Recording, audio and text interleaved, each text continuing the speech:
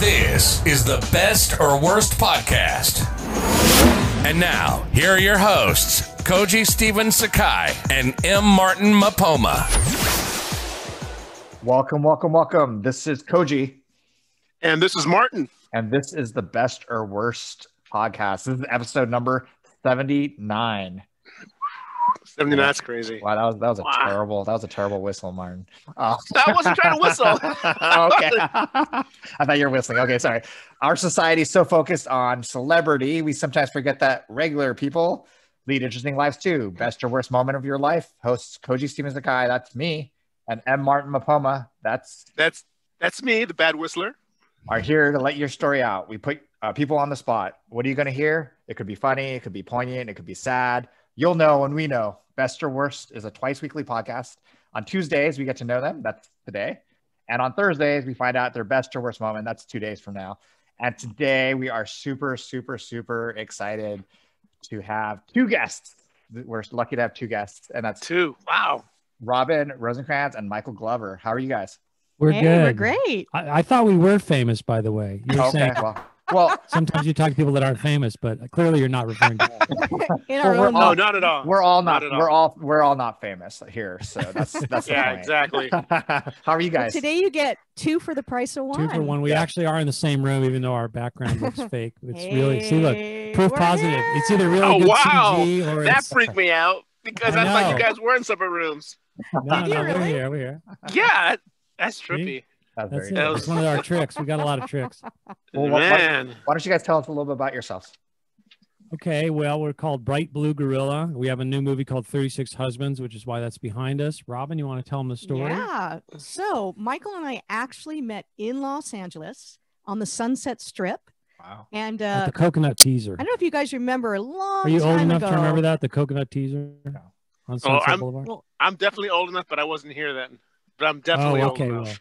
Okay, well, Sunset and Laurel Canyon, there was a cool club called the Coconut Teaser, but downstairs was even cooler because it was the singer-songwriter club. It was heavy metal upstairs. Then they put all the sort of hippie people downstairs in the singer-songwriters downstairs. In the room. But so we were both playing that night. We didn't know each other, and Michael saw a couple of my songs, and then I saw a couple of his songs. But we didn't. But we didn't meet because I had to leave early. But I thought, I like this guy. I love his guitar playing, and he's pretty good looking too.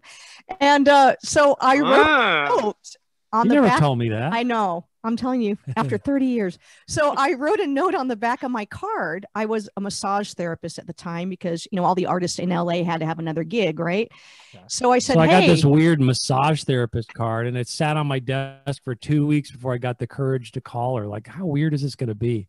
But I finally called her. She was fairly normal. Right. And so we got together and we wrote a song. We wrote a love song. That was 1990. So we've been traveling for 30 years now doing Bright Blue Gorilla. Yeah. So, but we wrote a love song, fell in love. And then we said, you know what? We're quitting our LA jobs. We're getting out of here. We're buying one-way tickets to Europe. We sold everything we had. Took our guitars and we said, we're going to create a career. We're going to create our own life journey and not wait around LA to be discovered. And 30 years later, we're still going. And we're totally famous. You all know who we are. We do. Yeah. Well, why don't you tell us about being famous? Why don't you tell us a little bit about the movie? What's the movie about? So 36 Husbands is our 7th feature film. We've been making these since about 2005. We started doing features. And what we do, first of all, how we do it, what we do is we tour with the movies like we used to tour with records. We go from cinema to cinema to cinema to cinema. We do shows. And we do a concert, we show the film, we do Q&A, we go to the next place. So 36 Husbands, our 7th feature, is basically it's a genre mash. It is a mystical, musical, romantic, kung fu spy comedy. That's what it is. How many genres is that, Michael? A lot. And I lost count. It stars 3 powerful women and a bunch of husbands. That's basically the idea. It's sort of like the Monkees meets Mrs. Peel from the 1960s show, The Avengers, not the Marvel comedy.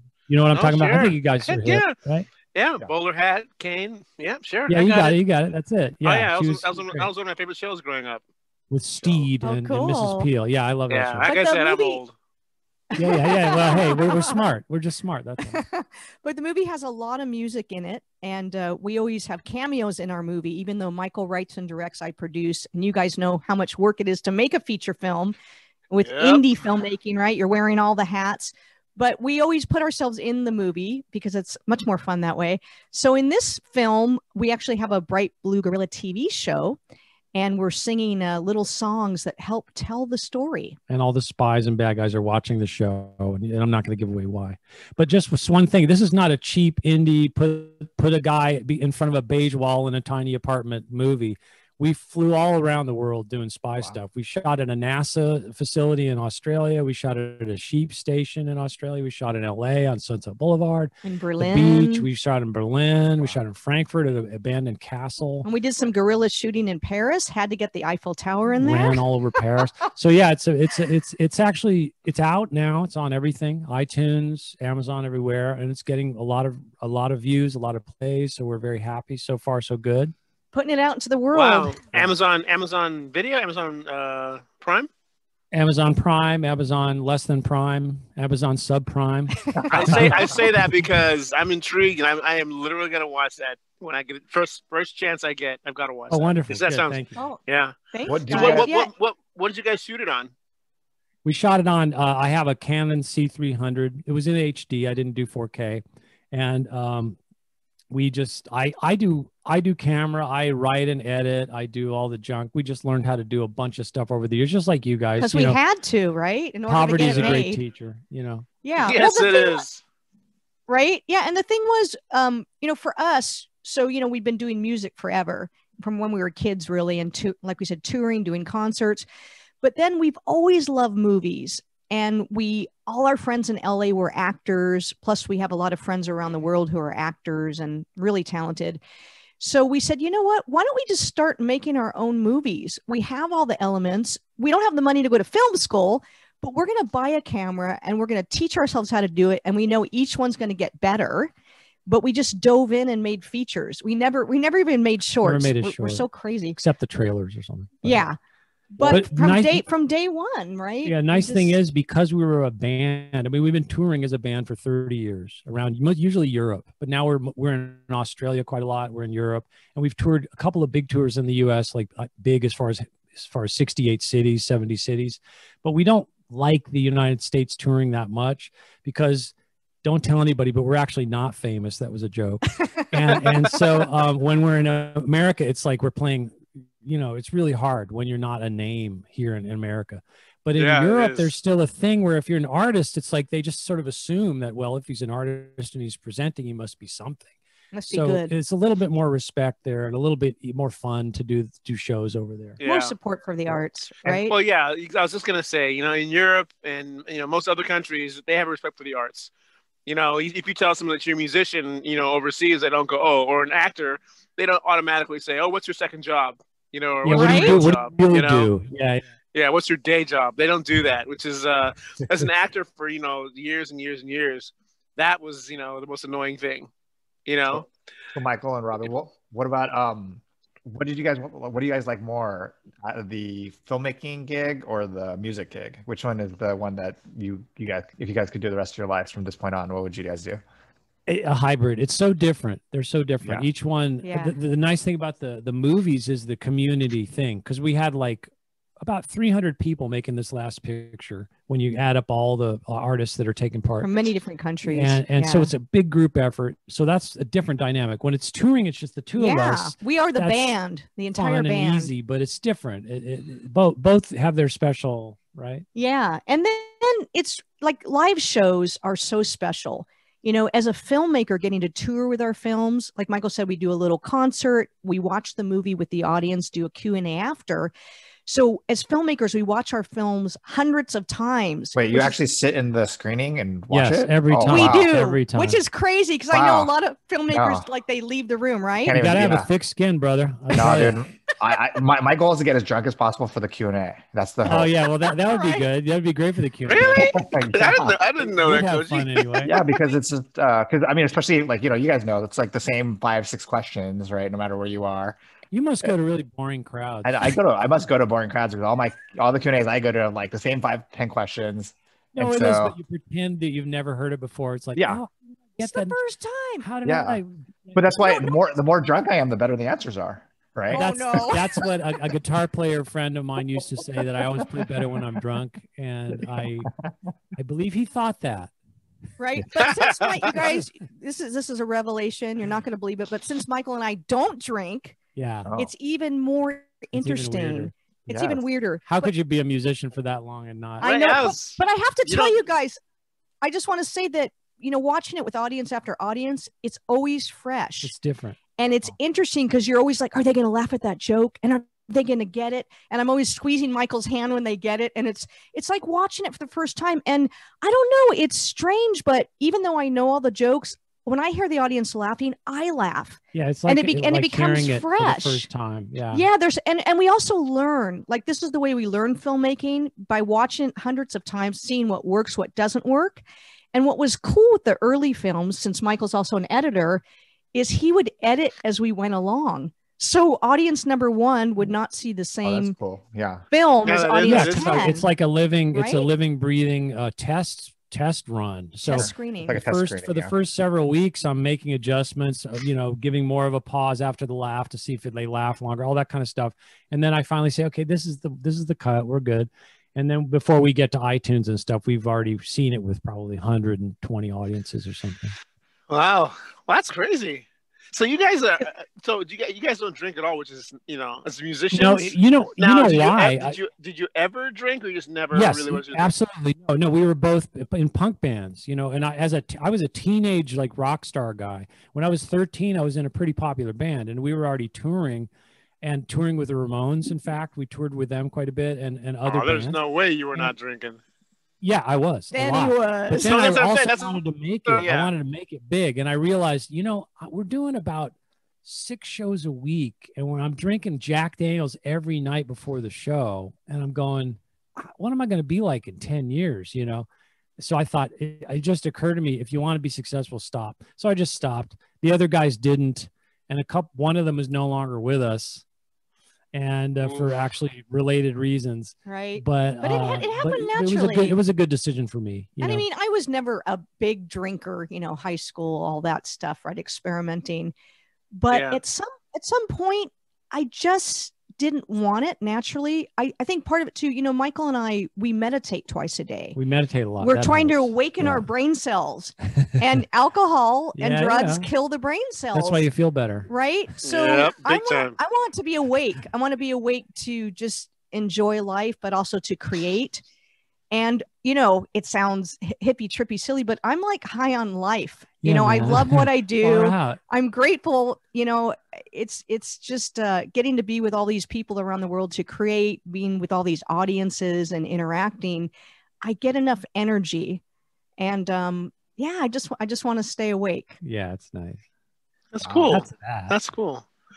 Wow, that's cool. I feel the positive energy out of you guys. You guys are so happy and uplifting. I know. I feel like I need to. Oh, I don't drink. Have a drink. But I don't drink anymore. But maybe I should meditate more. You don't drink it? I highly recommend that, because it's an interesting thing. People tend to think of it as just like a mindfulness these days, or that's a lot of friends of ours do TM and so on, and that's fine, and it works up to a point. Yeah. But then there's something beyond that that's really interesting. When you keep going deeper, if you can get to the point where basically your body is shut down, the body is asleep, but you are not. That's an interesting thing. And when you're you're up here, you're really in the higher, you're not thinking, but you're extremely aware. Very interesting things start to come. Does it inspire you guys' music and movies? Yeah, it really does. Yeah. We don't write. Well, actually, there is meditation in this new movie. Well, in 36 Husbands, we sort of actually, in a jokey way. She's got mystical powers. One of the spies. We explore meditation a little bit. Yeah, and some mystical powers in 36 Husbands. I want our movies to be I want our movies to be fun, and not heavy or serious. They're lighthearted. One thing we've noticed the whole time we've been touring is that the effect that we have, because our songs are fairly upbeat, they're fairly fun. We have and some our sing-alongs. and we're kind of like this all the time, So when we people make people sing at our shows. Yeah, when They're people they're start, arms are crossed. They're like, I'm not gonna sing. They start the night. They're like really like frowny, like the frowny post-it note you have on your screen. But then by the end, they're like the Muppets. You know, they're elevated. And we wanted our movies to do the same thing. And we've gotten a lot of comments about that, especially during the pandemic. People that rented the film because it looked like it wasn't as dark as a lot of the stuff out there. And it looks like we just peeled away the 36 Husbands. Oh no! Wow, far out, man. Yeah, that's great. Behind the scenes.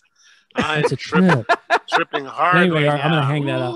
It's the first time we actually tried it. Background was today, so it's kind of fun. Yeah, awesome. Wow. Yeah, Yeah, but it was interesting because the whole meditation thing. So, you know, for 36 Husbands, we traveled with 4 main actors from Europe. One was from Ireland, one from Italy, 2 from Germany. And we said to these actors, Sounds like a joke. you know, An Italian, right, an Italian, an Irishman, and 2 Germans Yeah. went on a film shoot. But we said to the actors, we said, listen, you guys, we're going to travel the world for 5 months together. We're going to, you know, live together, eat together, build props together, location scout together. We're going to be one big family. And we said, when you guys aren't on camera, you're going to be crew. We made this movie in a little different way, but also Michael can tell you more about that. But I just want to say that we also told them, listen, you know, Michael and I meditate twice a day. And these actors were a little interested in meditation. And we said, if you guys are into like learning some meditation techniques, we can meditate together as we travel the world and make the movie. And it's going to harmonize us on set and just help our creativity. And they were totally into it. It did something. It was really helped. And in the morning that we were doing like this energy work, something like Tai Chi, Qigong, and then we would meditate and then work. And then at the end of the day, we'd do it again. And it really just like, we've done 7 films and most of them they're all pretty harmonious because it's all volunteers having fun sort of. Mm-hmm. But this one was a little bit higher vibe and a little bit more efficient. It was really interesting. It was more fun, more magic sort of happened. It was nice. Oh, that's cool. I should get people story. to meditate on my set, but it's usually A crazy. lot of people are doing it now, so it's not Yeah. as weird as it used to be. You know, the Interesting. word meditation is not as like, what is that? You know, Right. But when we were in Berlin, Yeah. we had a lot of local actors and crew and artists helping on set. And some of them were also really young students on set for the first time. And they had, you know, barely heard of meditation. But in Berlin, we sat in a big circle and just a really short, like 5-minute meditation. We actually started the day that way. And they really got into it. I mean, Yeah. some of them were sitting with their arms crossed, like, oh, what is this? This is weird. But then by the end, they got into it. Yeah, And there was just such harmony. And we worked really hard. I mean, you guys know it, especially on an indie set. You know, you're burning the candle at both ends. Yeah. Yeah, you really And are. now it's a COVID test. Right? On the first thing Isn't you do that in the morning crazy? is you stand in line, you get your COVID test. oh boy, yeah. Isn't it amazing? I Hopefully know. we'll get through this quick, but the COVID production stuff is a lot harder to work with a mask on for 8-10 hours. That's a trip and a Oh, half. You're not only a Yeah. mask, you have to wear Give you gloves a headache, right? and a shield, depending on what Yeah. part of the set you are. So really, it's like it's crazy. And as a producer, I couldn't even go on set because I'm not part of that crew that goes into. Are you the A, B, or C? I would be in B category. You're B category. Yeah, I'd be in the B You know category. what that stuff reminds me of? Do you remember the Wow. Andromeda strain? Yes. Where they go down the levels, you know, level 3, you know, level 4, we remove your skin. You know, Yeah, it was funny because I mean, we had a compliance officer who would say things like, "You can't come here," and I'm like, "Oh, okay." Even though I'm the producer, you know, I should be able to go anywhere I want. But now I can be here. Wow. That was also what's different too, because SAG was actually coming to set. They actually came to set Really? multiple times because they're checking on COVID. So they're very, very strict in ways that usually they weren't. But thank you guys so much for coming on. Yeah. thank you. It was a lot of awesome to fun. find out. Having us. It was awesome to find out about the movie and find out a little bit about you guys. And I can't wait to watch the movie. I haven't watched the movie yet, but I'm going to rent it. No, And me too. Me I also too. want to listen Awesome. to your music. I'm very curious about your music. Thanks, but, guys. And thank you, Martin, for coming on as well. And everybody, Of please, course. Please rate, review, subscribe to this podcast. That's how we keep moving forward. And obviously this is a labor of love. So this is an opportunity for all of us to find out more and more stories. And in 2 days, they're going to be wearing the same clothes, but in 2 days, I'll be wearing the same clothes. We only have one set of clothes. Yeah, we only have one set of clothes. So in 2 days, change towns. we're going to ask them about their best or worst moment. And I can't wait to find out what that's going to be. So thank you. Me too. Bye, guys. Okay, bye. Ciao.